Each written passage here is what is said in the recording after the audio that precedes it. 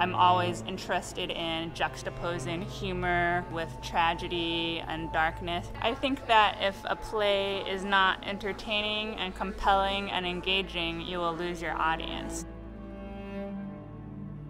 It's just a great honor to have my work here. I feel that Hampstead Theatre is exactly the right place for the world premiere of King of Hell's Palace.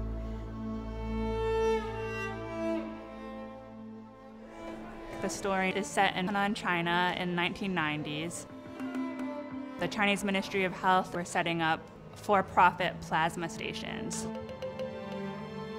Due to official corruption and unclean medical practices, these for-profit plasma stations became vectors for spreading hepatitis and HIV and created a massive rural AIDS epidemic.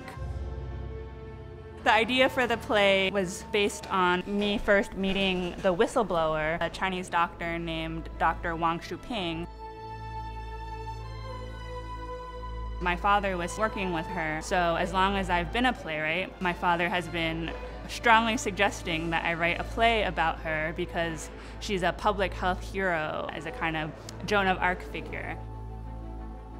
I'm thrilled to be working with Michael Boyd. His father was a public health doctor. He spent a lot of his early training in Russia, and in fact, the Chinese public health system was modeled on the Soviet health system. So I think that Michael has a very unique understanding of the social pressures that these people are under.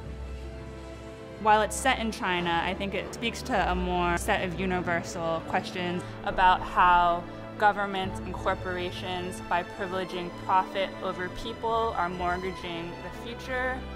What I am trying to do is shed light on that story and lend my strength and solidarity to future generations of Chinese writers who currently cannot tell their own stories.